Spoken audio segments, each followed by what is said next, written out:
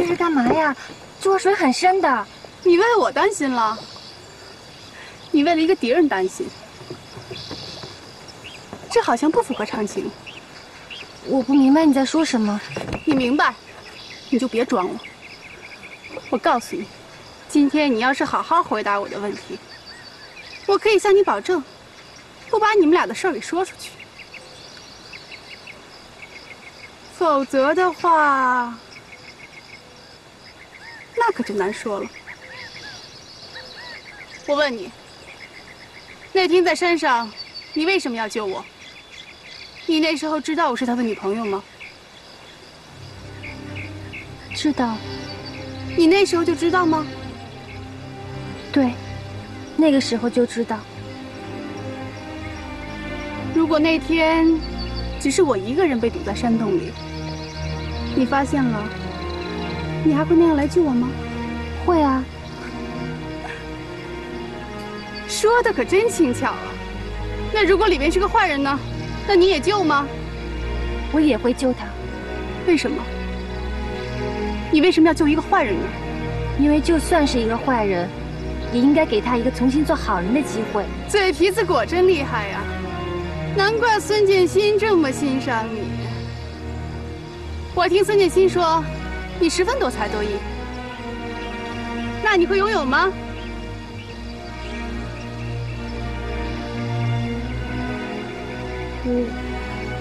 会。怎么了？那太好了，我们俩就来比赛游泳吧。比赛？我跟你吗？对，就我们俩，看谁先游到对岸，谁就跟孙建新好。你同意吗？我不想跟你比赛，我也从来没有想过要跟你争。你今天不想比也得比，谁叫孙建新这么爱你？放开我！你知道孙建新有多爱你吗？我不想听你这说，放开我！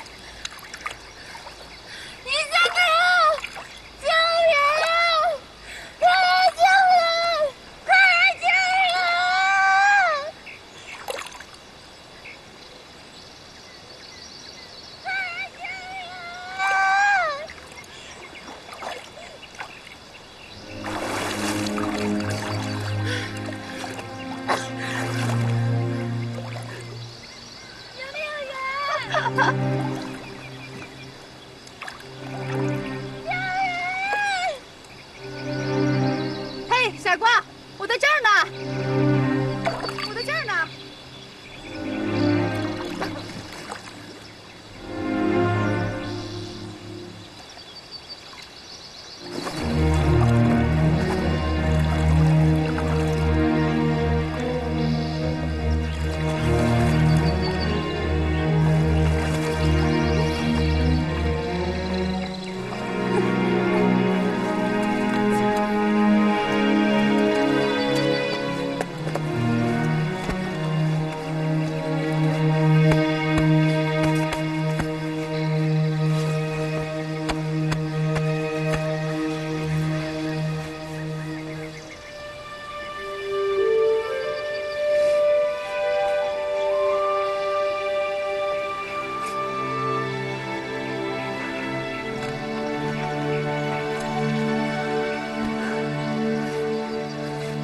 你输了，我比你早到，你承不承认？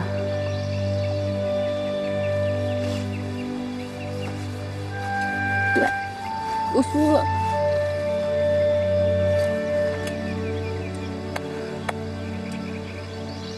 可是我决定把它让给你。想知道为什么吗？因为你们俩一样的笨，所以很般配。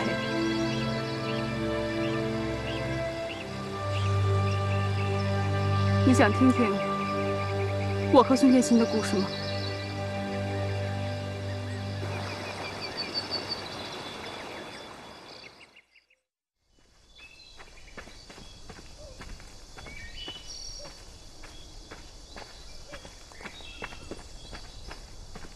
转眼已经到了秋天，山楂树上结满了青色的果实。可是静秋，此时此刻，我是不是该把过去的美好，连同这棵山楂树一起，彻底忘记呢？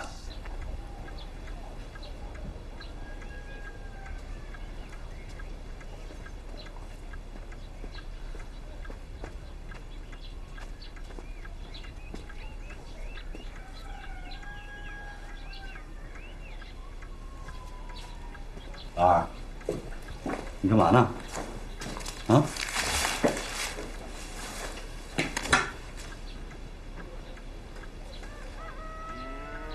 怎么了？哎，哟，老三来了啊！哎，老三，你来的正时候，快劝劝老二，得魔怔了。怎么了？这是？秋丫头送他那条鱼死了，这就伤心的不行了。你看，抱个空瓶子，整天在那发呆，这不得魔怔了？别听我妈瞎说。还瞎说？啊，对，大妈。哎，我给您带了牛肉，还有冰糖。哎呀，哎呀，太好了！这牛肉，我把它做成牛肉干呗。行啊。老二，等忙过这阵子，你把牛肉干还有冰糖，给秋丫头家送过去啊。哎，大妈，您也别什么都挤着她，您自己都不吃啊，该吃您也得吃。不是，哎呀，我跟你说呀，就是上次厂里一个厂房一说他们家的情况，我这一听，我这心呐，我就心疼的不行了。我就总想帮帮他们，能帮点是点呗。啊，这秋丫头不容易，真的不容易。你坐着啊，我帮你送后边去啊。行。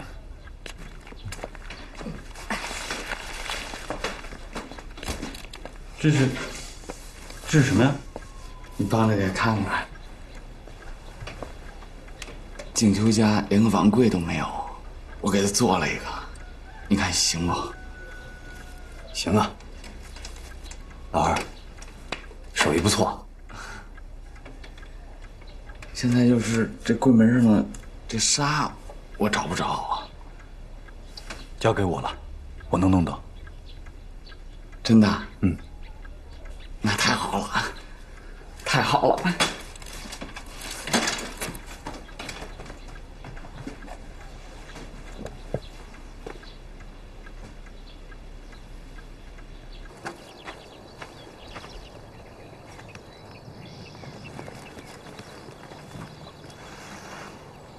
大娘，建新哥，你怎么来了？我是来向你告别的，我已经决定了，要彻底的放了你。你这下该高兴了吧？你搞什么名堂啊？你考上大学了？是啊，俗话说，人得往高处走嘛。以后啊，我再也不会在你身上浪费时间了。太好了，大娘，这才是你应该走的路。什么时候开学啊？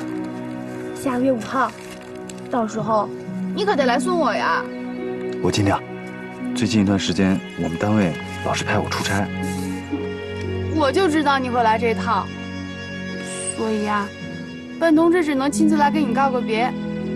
毕竟我也叫你一声哥哥嘛，是不是啊？大娘，你又不是上月球去，怎么大老远跑过来？你的伤刚好，再给累坏了。我要是累坏了也不用你管。关键是，咱们俩打赌我输了，我必须在走之前亲口向你道歉呀。当然，我可是真心的道歉啊。大娘，过去的事儿就让它过去吧，咱们都不提了。其实我也做得不好，有时候我对你不够有耐心，我也向你道歉。行，那我们俩可是扯平了。对了，我还想告诉你一件事儿，我后来又去见过他了。哎，你别紧张啊，我没对他怎么样，我只是去帮你考察他一番，结果还不错，至少在我这儿通过审查了。所以说呀，你现在就属于他一个人的了。你说说你什么时候能改掉你这些毛病？哦，你想怎么样就怎么样，你也不问问人家属不属于我。我知道，肯定是因为我的原因，影响了你们俩之间的关系。我给他写了一封信，你替我转交给他吧。他看了这封信以后，就会了解所有的真相，他会谅解你的。我现在已经没有机会再见到他了。我们说好不再见面了。是永远都不再见面了吗？现在队长的儿子长林对他很好，青秋也答应他了。只要青秋能幸福，我替他高兴。还有，我跟长林，我们两个人也情同手足。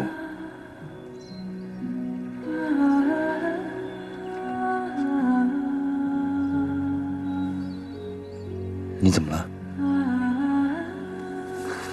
原来是这样啊，那太好了，那我也不去读那个工农兵大学了，我们俩再继续好下去呗。我把你白白疼出来，那多浪费呀！哎，你开什么玩笑啊？你看你吓的，脸都变色了。你放心好了，我才不会那么傻呢。我告诉你，我经历了那么多的事情，我总算弄明白，什么才是真正的爱情。我和你肯定不是，至于静秋和队长的儿子长林是不是？你和静秋是不是？那你心里边都应该很清楚了吧？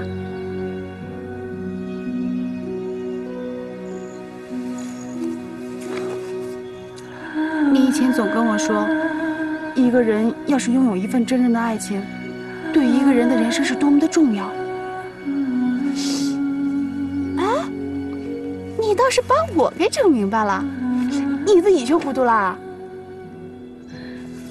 建新哥，向前冲啊！光明和未来可是属于你的。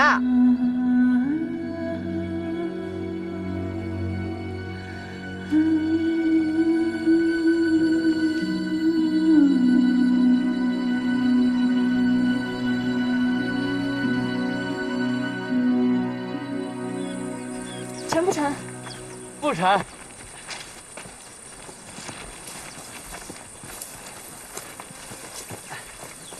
哥，你快点。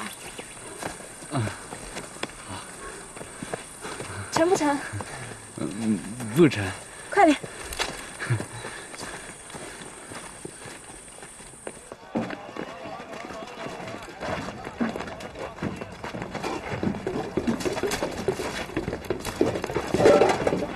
你这什么玩意儿？我这是碗。这东西知不知道应该要放到货架上去？啊，懂不懂？我不懂，我不懂。凶什么凶啊！别理他，咱们走，哥。嘿，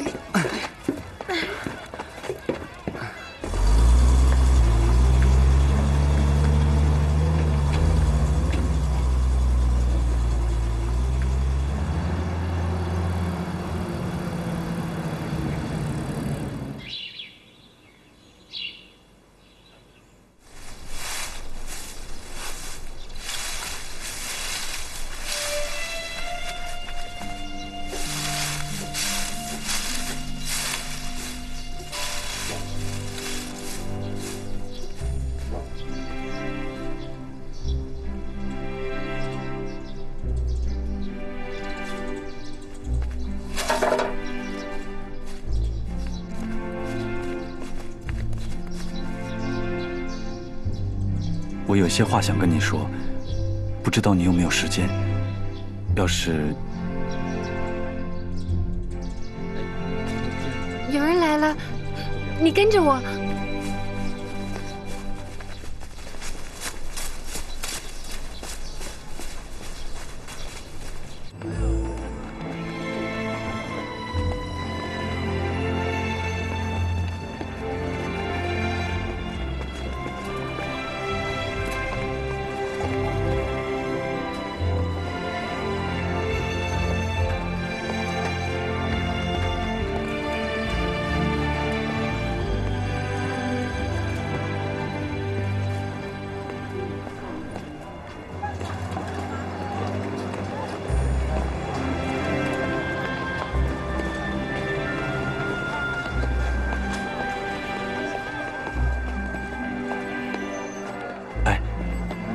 没事吧？有人来了，继续跟着我。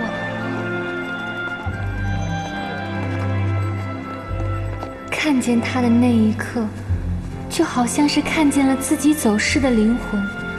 为了这一刻，我好像已经等了好几个轮回了。最漫长的莫过于这个秋天。这个秋天里，我每天都在数着窗外树枝上枯黄的叶子。眼看着它们一片一片的凋落，我心里包裹的严严实实的硬壳，竟然也一片一片开始剥落了。就在我已经脆弱到将要一碰就碎的地步，它却又突然出现了。就在它的身影刚刚浮现的那一刻，我就感觉到了，那一刻我的心很痛，痛得我几乎要忍不住眼泪了。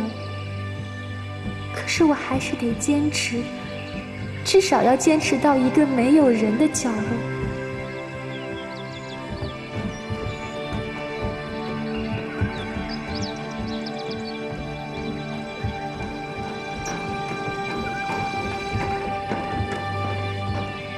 怎么像演电影跟踪追击似的？江这边没有人认识我，会很安全。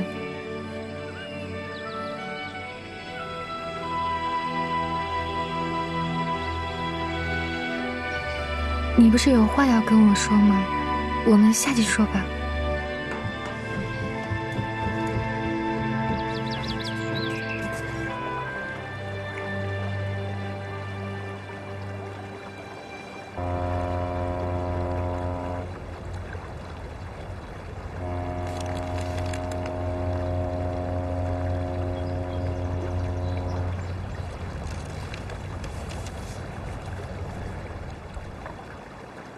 丹娘在信上说什么？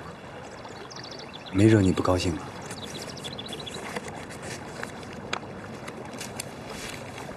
其实，信上的内容我已经知道了。丹娘在去省城之前来找过我一次，她把你们之间所有的事情原原本本的都讲给我听了。她希望我不要误会你。他说他现在已经想通了，他还说他要去寻找属于他那一份。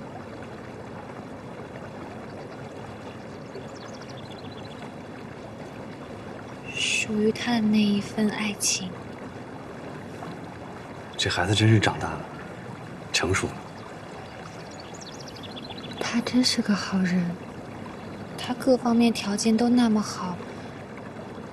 我就是不懂，你为什么不想和他在一起？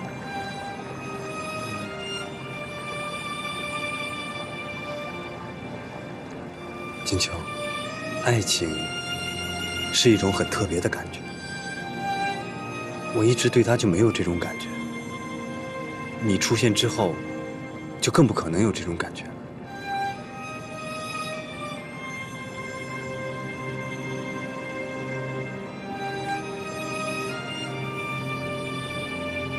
你今天来找我，就是要为了给我看那封信吗？丹娘她一定要让我把这封信交给你，我觉得给你看看也好，能消除你对我的成见，免得咱们之间有误会。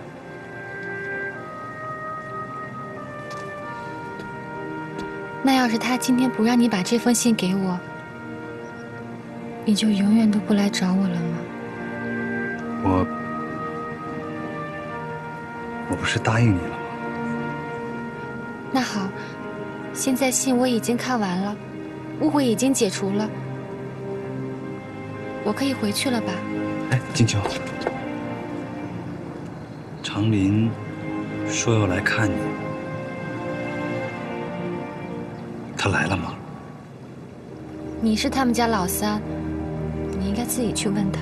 我这几天不在西村坪，我去北京出差了，一回来就直接来找你了，还没机会看到他呢。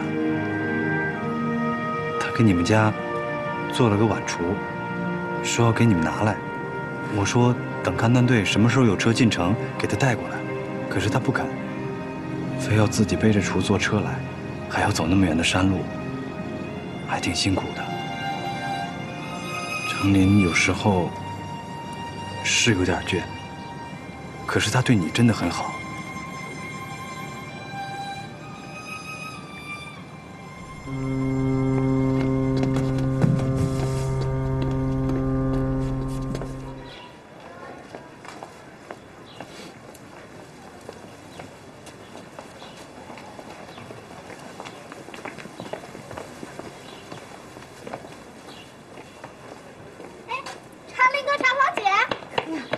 长欢来了，阿姨好。好，好，好，什么时候来的？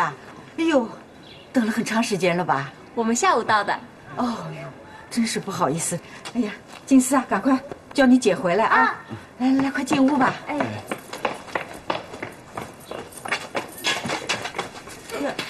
这什么呀？给您家做的晚厨，是我哥做的。哎呦，真是不好意思，太谢谢了，谢谢。哎呀，来，快进屋吧。啊。快进屋吧！哎，青秋，你怎么了？生气了？刚才不是还好好，怎么突然不开心了？我说长林倔，没有贬低他的意思，你千万别误会。你这个人，既虚伪又自以为是，天天在我面前长林的，你以为你是谁啊？你是不是把我当成一个没头没脑的摆设？你想把我送给谁都行。对。长林哥是对我挺好的，我也心里挺感激他的，但是不是说谁对我好我就必须要跟他好。你还说什么让我跟长林哥好好处，跟他在一起会幸福，可我幸福不幸福关你什么事？我是真的希望你幸福。金秋，这么说你没答应长林？我答应他什么？我什么时候答应他了？除了你答应过他，没有任何人答应过他。我还以为，我这不是以为……你以为什么？你以为你还能当我的亲人吗？现在你已经知道了，我跟长林哥没有任何关系，那就是说，我跟你也没有任何关系。你现在满意了吧？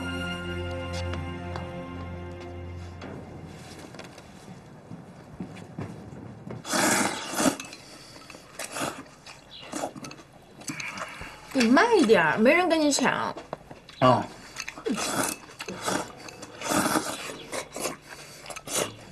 你轻点儿，斯文点儿。嗯。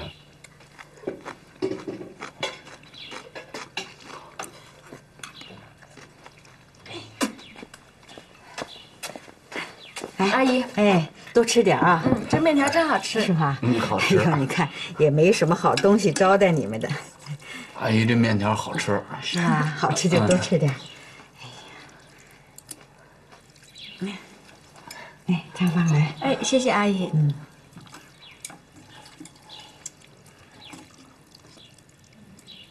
阿姨够了，够了。哎，好，谢谢。不用谢。阿姨，您坐下跟我们一起吃吧。不用，你们先吃啊。哎。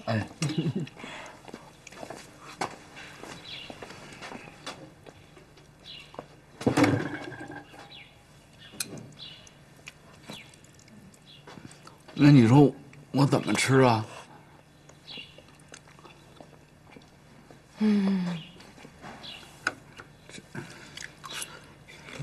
哎，静秋，你还拉我干嘛？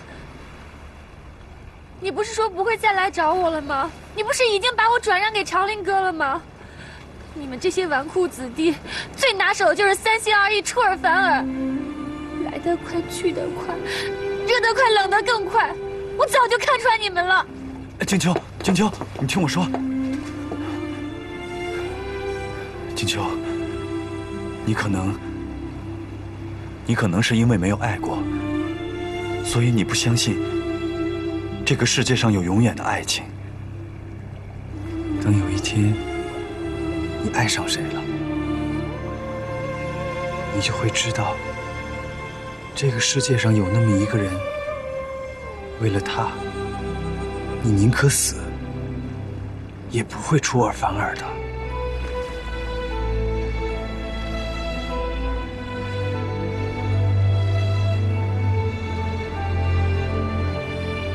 我才不相信你的话呢！你不相信？那让我怎么样你才能相信呢？我真恨不得把心掏出来给你看看。掏出来没有人信。金秋，这么折磨我，你高兴吗？如果是，那只要你高兴就好。如果不是，你为什么要这么做？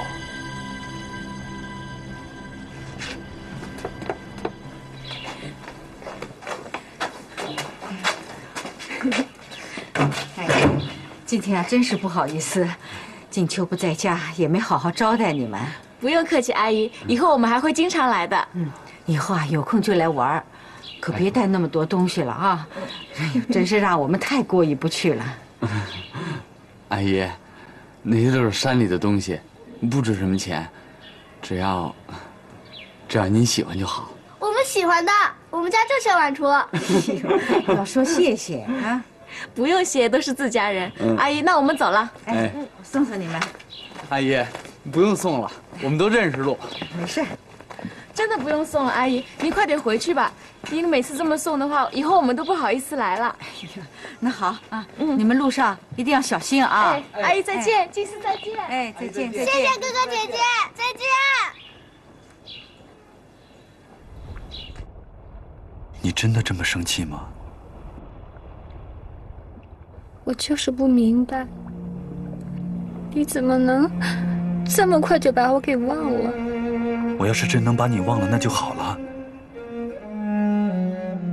我有多少次都对自己发誓，我要把你忘了，我一定要把你忘了。可是我做不到。我特别想你的时候，我就会偷偷地跑来，远远地看着你。哎，你知道吗？有一次，我假装和钟平偶遇，打听你的消息，后来就后悔得半死，生怕你知道了。还有一次在你们家门口，差一点被钟平看见，亏得我跑得快。还有一次，我爬到脚手架上看你打球，差一点让人家当小偷把我给抓了。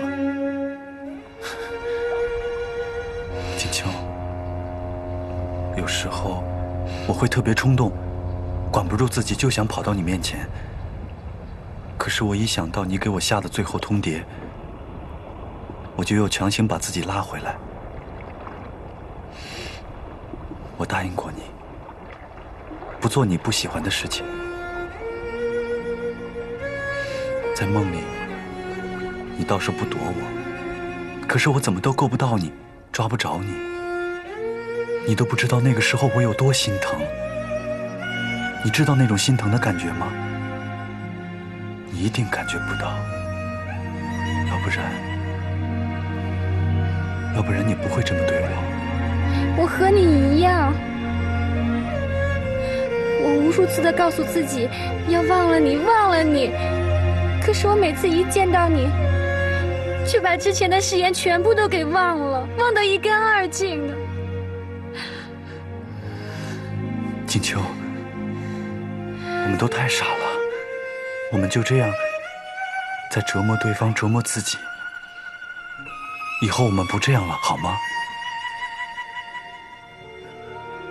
静秋，我对你和对自己发誓，我要永远和你在一起，不管发生什么事情，我都不会抛弃你。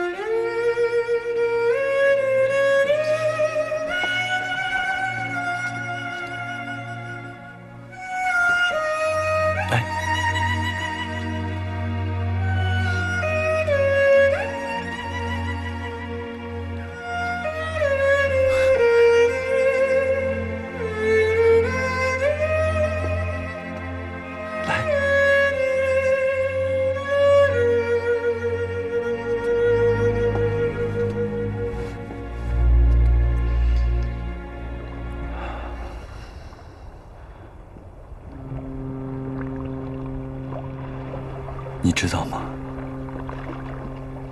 我还以为我这辈子再也不能像这样抱你了。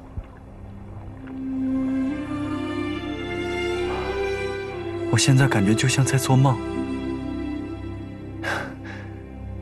如果真是梦，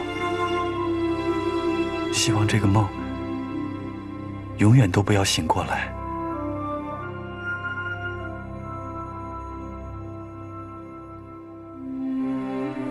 你说，我们俩以后能永远在一起吗？当然，一定能。可我现在还是临时工，而且是外包的临时工。如果以后不能转正，可怎么办呢？转不了正，我也会等你。不管你是正式工，还是临时工，哪怕你一辈子都没有工作，我都一样会和你在一起的。可你们家会反对我们的。我一个外包的临时工，是一点前途都没有的。不会的，如果反对，我会说服他们，我向你保证。还有，我妈她也不许我这么早找男朋友。那我等你。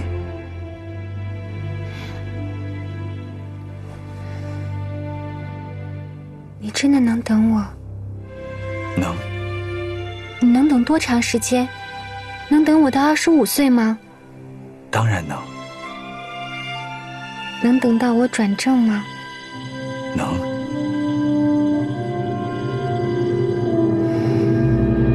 可我都不知道我什么时候能转正，你怎么能等呢？只要你让我等你，不管多久，一辈子，我都能等。一辈子？等了一辈子，人都没了，那你为什么还要等啊？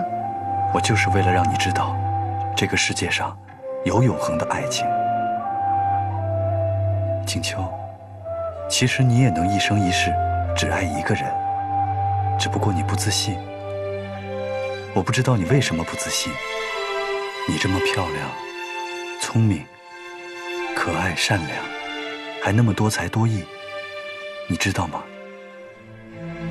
我一定不是第一个爱上你的人，也不是最后一个爱上你的人。但我可以向你保证，我一定是那个最爱你的人。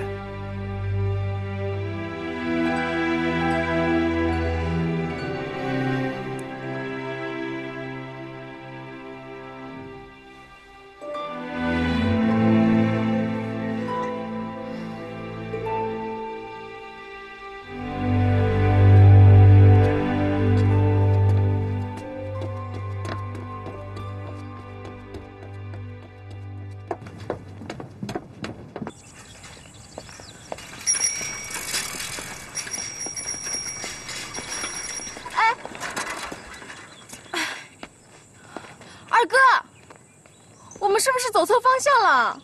你看这路上人越走越少，不像是去车站的方向呀。哎呀，就是的哈，这和来的路不一样了。哎，厂方，要不咱们到前面再问问去？这路上都没人，上哪儿去问呀？那问问去。啊！哎，静秋，静秋，你怎么了？静秋，你怎么了？啊？你怎么了，静秋？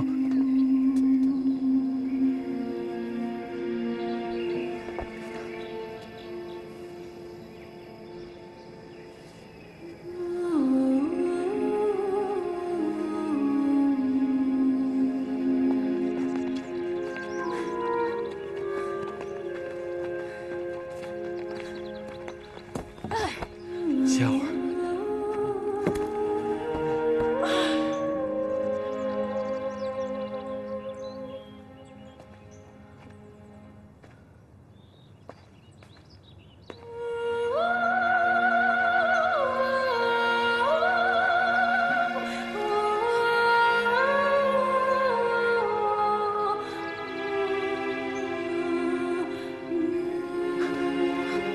干嘛？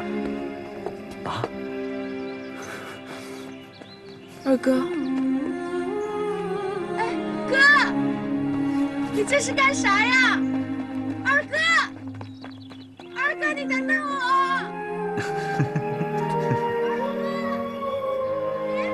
哎，我好像听见长芳的声音了。我好像也听见了。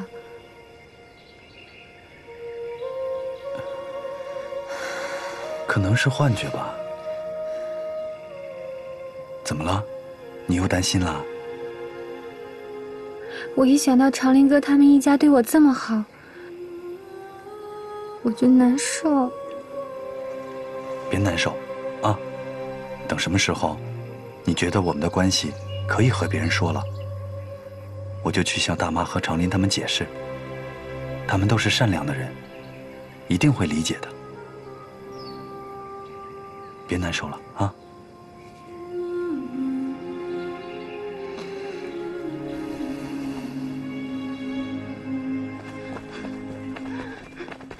你等等我，哥，你这是干啥？你这是干啥呀？你别这样！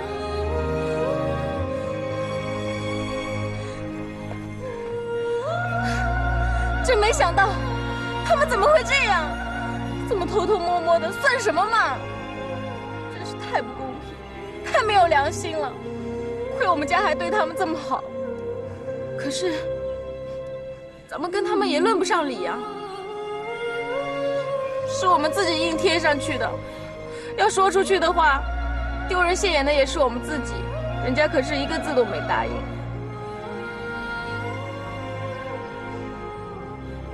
二哥，二哥，你想开一点。景秋他本来就不是你的，他配不上你。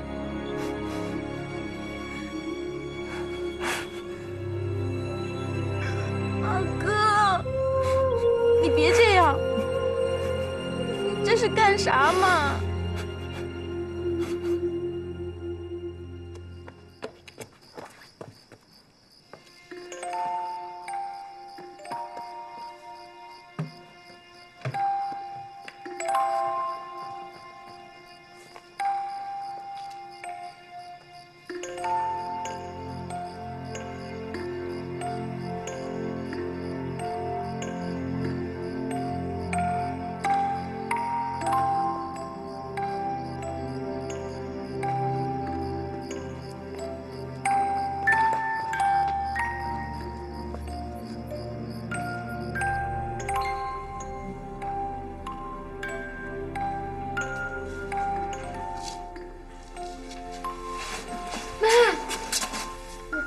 怎么弄的？